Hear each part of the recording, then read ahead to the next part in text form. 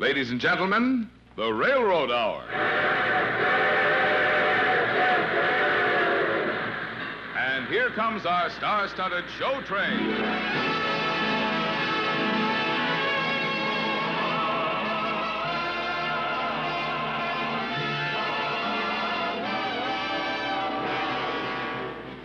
Tonight, the Association of American Railroads presents the Jerome Kern Oscar Hammerstein second musical play, Very Warm for May, starring Gordon MacRae and his charming guest, Anna Mary Dickey.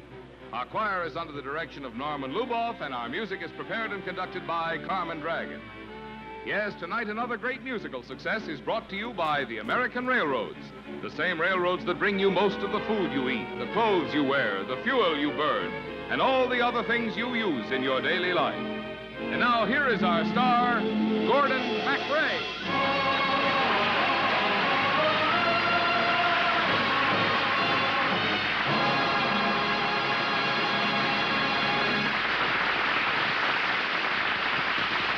Thank you, Marvin Miller, and good evening, ladies and gentlemen. Well, sir, in tonight's story, I'm Johnny Graham, a Broadway triple threat man, writer, actor, producer. And Anna Mary Dickey is a gal named May, who... well, I think she's wonderful.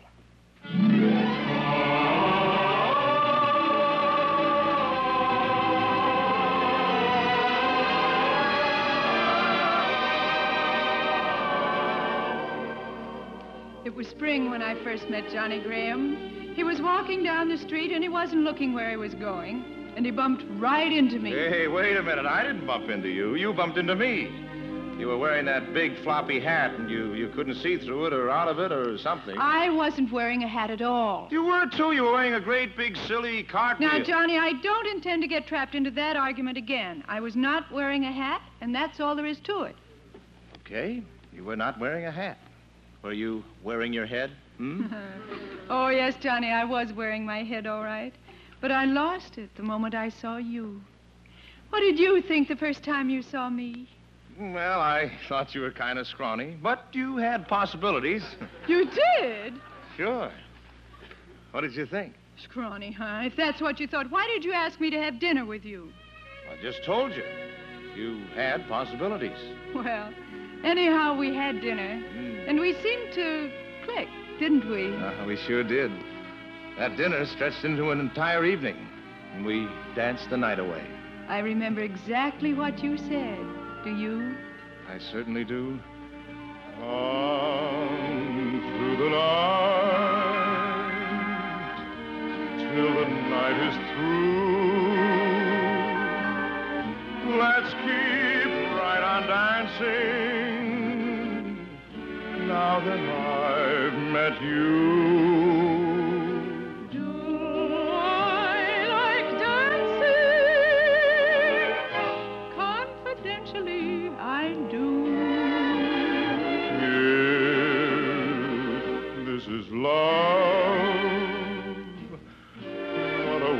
To start, heaven in my arms, music in my heart, a melody especially contrived for my heart. On through the night, till the night is through.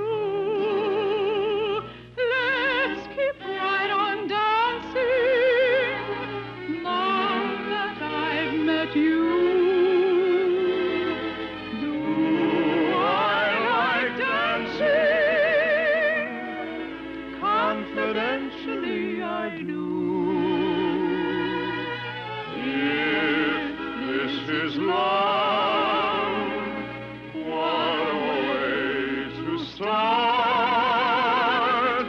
Heaven in my arms, music in my heart, a melody especially contrived.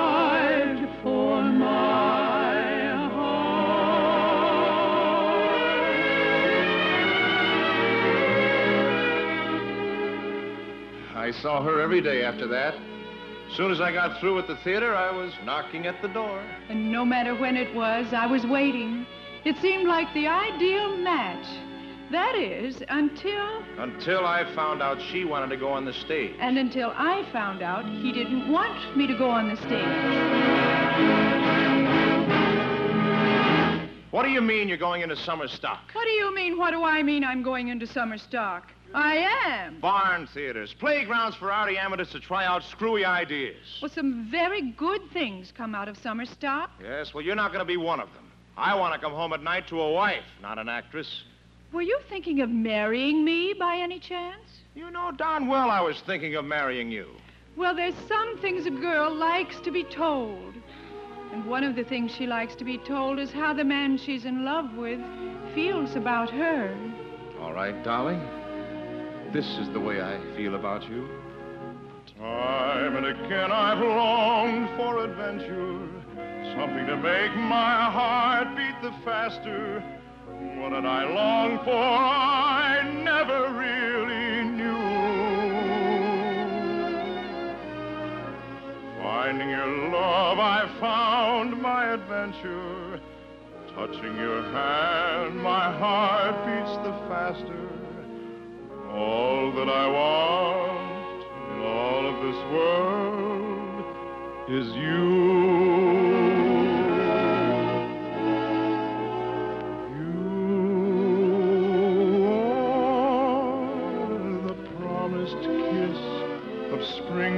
Springtime that makes the lonely winter seem long. You are the breathless hush of evening that trembles on the brink of a lovely song. You are the angel glow that lights a star, the dearest things I know, what you are.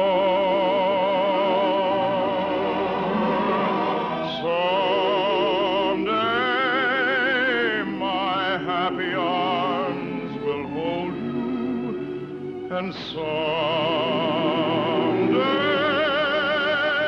I'll know that moment divine when all the things you are mine. You, the promised kiss of springtime that makes the lonely winter seem long.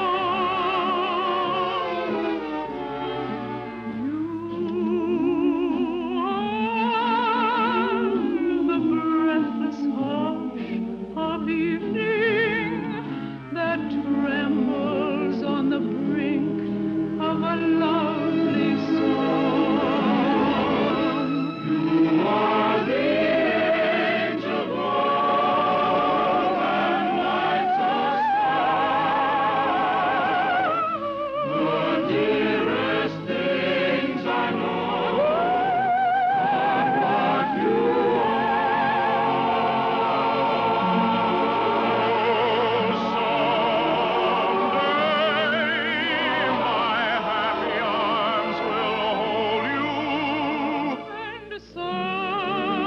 Someday my happy arms will hold you, and I'll know that moment divine when all the things you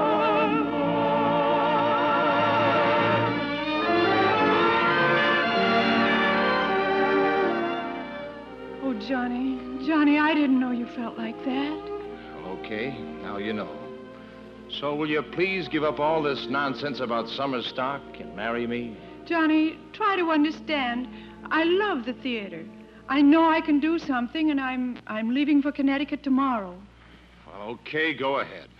If a nowhere job means more to you than I do, there's no point in me staying here. Well, then why are you staying here? I'm not. I'll see you around, kid.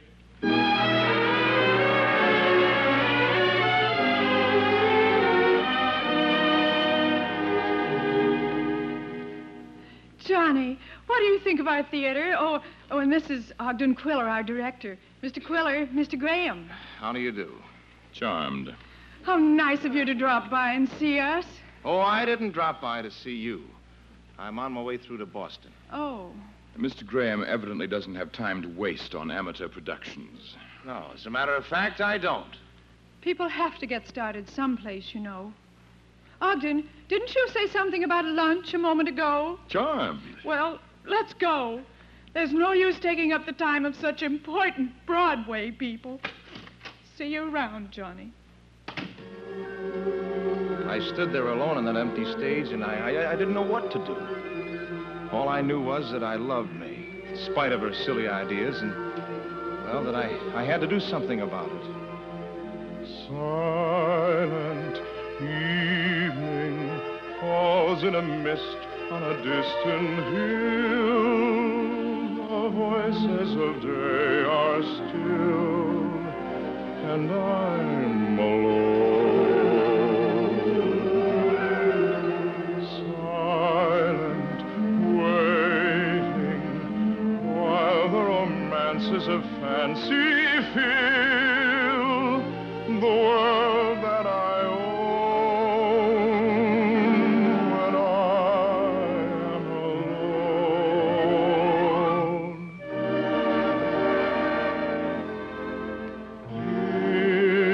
In the heart of the dark, I know a dream's on its way to bring me you.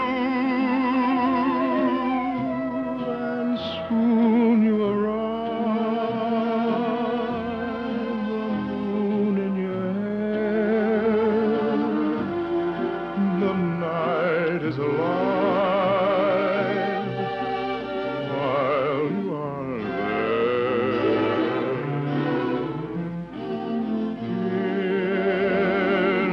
In the heart of the dark, I know the sun's on its way to steal my dream.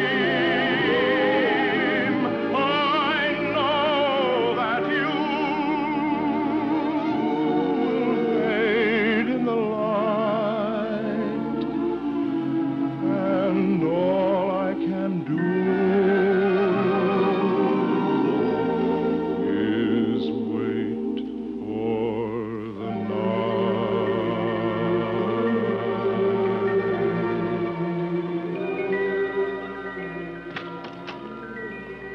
Oh, you still here, Graham? Forgot my prompt book. I'm going right out. Don't like to keep May waiting. Lovely girl. Yes, she is. Well, you're leaving now, aren't you? No, I'm not leaving. And from now on, you'd better watch out, Quiller, because it's going to be very warm for me.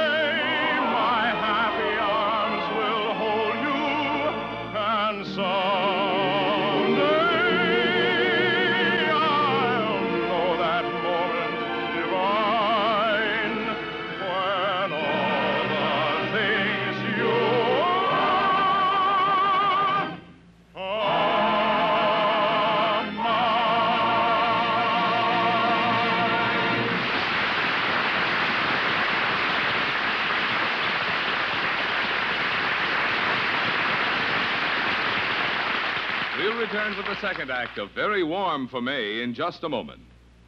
In ordinary times, most of us take railroads pretty much for granted. We rarely stop to think about them as the vital link which connects mine, forest, farm, and factory with the stores where we buy, all as a matter of course, the things we need every day. But in time of national rearmament, under threat of war, we begin to think more about our railroads, the highways of steel on which trains of cars and locomotives turn out the great bulk of all intercity freight transportation service. For the fact is that this nation and its people and its armed forces can have no more of anything than can be hauled. And that's why the railroads, as the country's basic carriers, are a fundamental defense industry, an essential part indeed of the whole process of production. It follows that if the needs of our armed forces and the requirements of our essential civilian economy are to be met, then the needs of the railroads in time of emergency must also be met. Since the end of World War II, the railroads have spent $1.5 billion for new cars, nearly as much on new locomotives, and more than $2 billion on better tracks, shops, signals, and other improvements to add to their capacity and efficiency. Since the beginning of the invasion of Korea, the railroads have ordered almost another $1 billion worth of freight cars and more locomotive power to match in order to expand railroad carrying capacity to meet national needs. And there is no way in which steel and other scarce materials can be used to better advantage in the increase of transportation capacity than by building these cars and locomotives which the nation needs.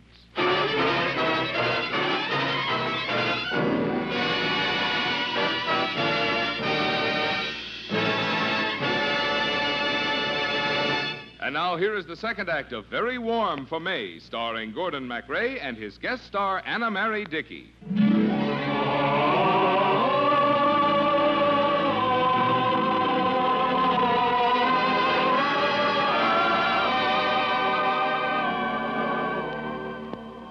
Well, Johnny stayed in town, and he started showing up for rehearsals. I didn't say anything. I stayed in the back of the theater.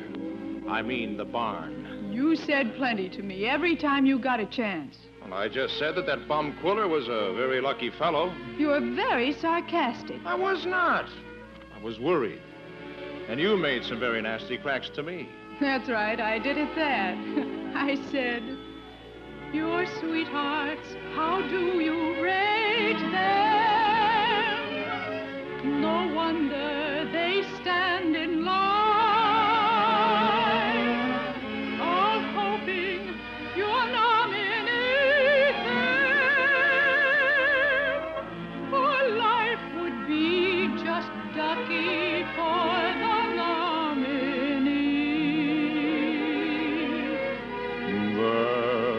Lucky fellow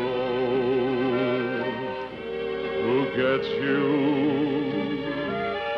who knows you love him and lets you.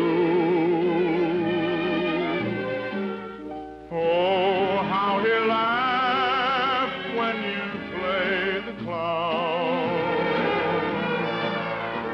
Oh, how he'll moan while he works in town, but with each long day behind him, the failing sunlight will find him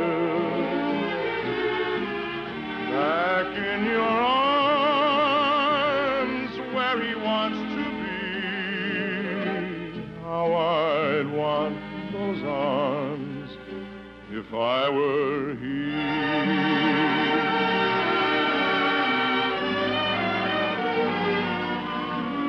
That lucky lady who gets you, who knows you love her and lets you. Oh, how she'll love when you play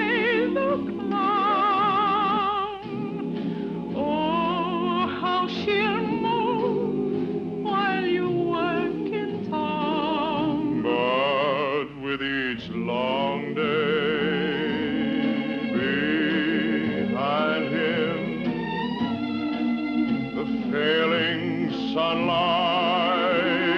will find him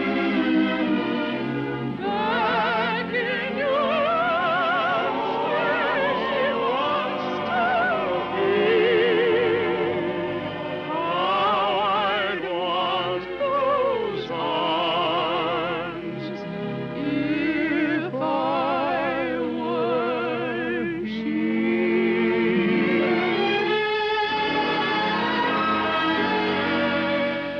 You don't want anyone but that dope Quiller, do you, May? Is that what you think, Johnny?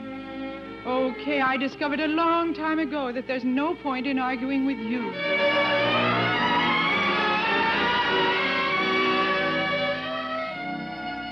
You know, that might have been the end of the story if Mr. Quiller hadn't done me a great favor. He walked out on the show a few days before opening night. I was asked to take over, and, well, the theater's my racket. And why should you miss a golden chance like that to take me over the coals? Now, May, that wasn't the idea at all. Well, that's what happened. You started right in on my first song. You were awful on your first song. Yeah, that's what you told me. Remember?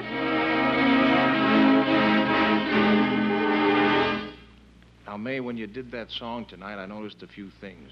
You don't mind a little criticism, do you? No, Johnny, I want all the help you can give me. Oh, good. Now, first of all, it's got to be done simply. You're singing it to just one man, okay? Let's try it, please. We are seen around New York, El Morocco and the Stork, and the others stay up late. Now, wait a minute. Stop. What did you do that for? What? The thing you did with your hand, what was that? Oh, I don't know. It was just a gesture. I've seen lots of singers do that. Mm-hmm. So was everybody else? Well, what do you want me to do? Stand here like a lamppost? No. All I want you to do is figure out what the words mean and then sing them that way. Now look at me and try it again. I am on the town with you these days. That's the way. No. Look at me. Look at the man you're supposed to be singing it to. Just a fellow and a girl. Oh, no. Wait a minute. You're not with it, May. Look. You love me, don't you? You mean in the play? Of course in the play. What do you think I meant? Now, look, we're working now. And I'm going to make you put this song over if it's the last thing I do. Now, all right. You love me, but you're trying to laugh it off. Now, sing it that way. Just a fellow and a girl, we have had a little whirl, and our feet have left the ground a bit. We've played around a bit, that's the way it stands. For we are strictly good-time Charlies who like to drink and dance around, and maybe kick romance around, and that's the way. Oh, this thing is all in fun when all is said and done. How far can it go? Some cocktails, some more kids, a show or two, a line in a column that links me with you. Just for laughs, you're with me night and day, and so the dukes are saying that I'm that way about you. Here's the laugh, and when I tell you this'll kill you, what they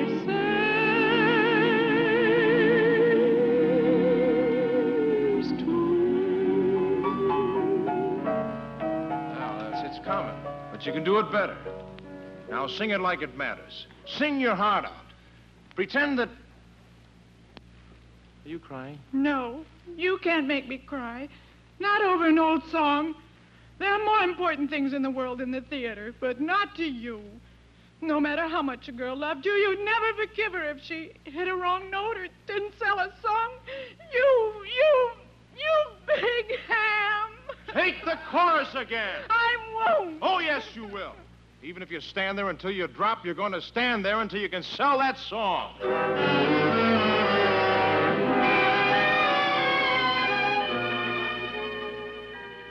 Well, you finally sang the song, didn't you, May? Yes, Johnny, I sang it, and it was a hit thanks to you. And then I decided that wasn't what I really wanted. All of a sudden, I knew it was going to be enough for me to be Mrs. Johnny Graham. That's a full-time job in itself. Are you sorry, honey? You still got a secret hankering for the footlights? Sorry? How could I be sorry? You know how I feel about you, Johnny. You've certainly told me enough times. You're the promised kiss of springtime that makes the lonely winter seem long. You are the breathless hush of evening that trembles on the brink of a lovely song. You are the angel glow that lights a star. The dearest things I know are what you are. Oh, someday my happy arms will hold you, and someday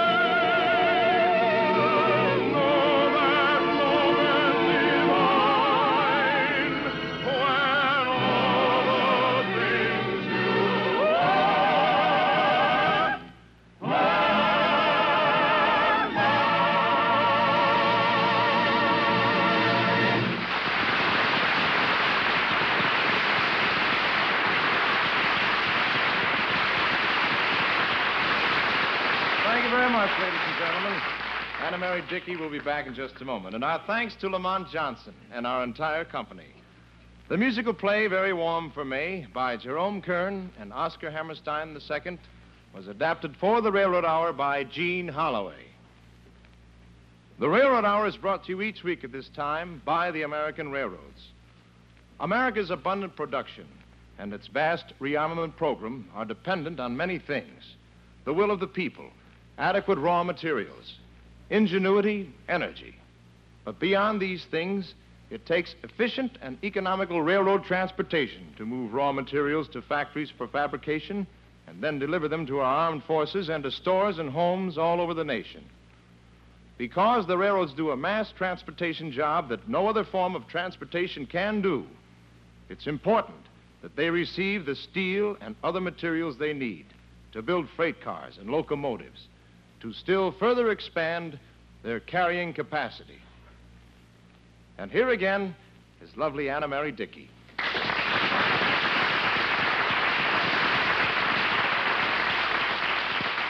Well, Anna Mary, I never thought I'd be telling a gal like you how to sing, but I certainly enjoyed it. I did too, Gordon. The men I studied grand opera with had much longer hair. Who are you giving lessons to next week? Well, the show is The Gypsy Princess, and our guest star is Yarmila Novotna. By golly, Gordon, if you aren't careful, you're going to have every operatic soprano in the country singing love songs to you, as if they meant them. Is that bad? Well, I'll certainly listen. Well, Anna Mary, it's always wonderful to have you with us, and come back again real soon. All aboard!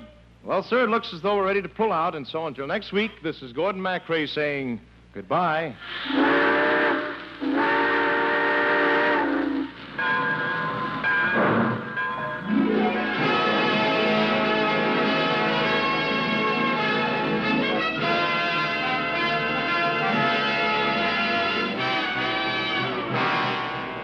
Gordon MacRae appeared through the courtesy of Warner Brothers. Our choir is under the direction of Norman Luboff, and our music is prepared and conducted by Carmen Dragon.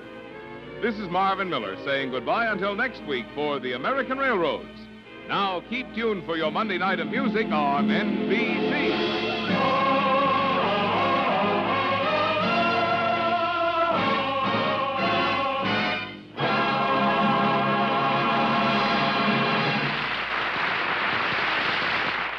Hear Jerome Hines on The Voice of Firestone over NBC.